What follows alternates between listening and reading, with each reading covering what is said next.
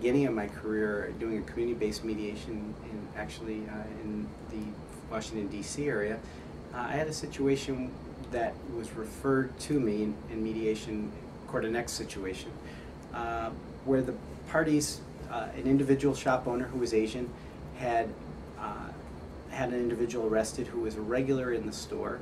It was a small convenience store, and the individual happened to be Hispanic. The only reason I share their background is I do believe it was cultural based. The individual who was the shopper in the store had come there for over 5 years on a regular basis, almost every day after work, 5 days a week. The Asian shop owner basically saw this individual, but it did not acknowledge him with eye contact.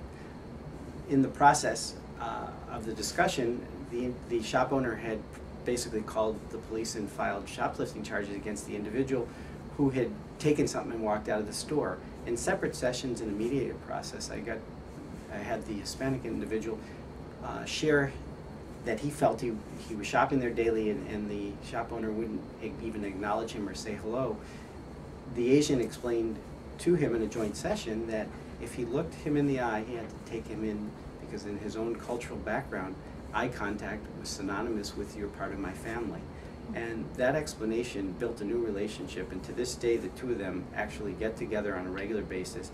I've been receiving holiday cards and been invited to tea with them on a regular basis as well. And they have a relationship today that's totally different, but it was that discussion and truly the sharing of information that helped the two of them overcome it.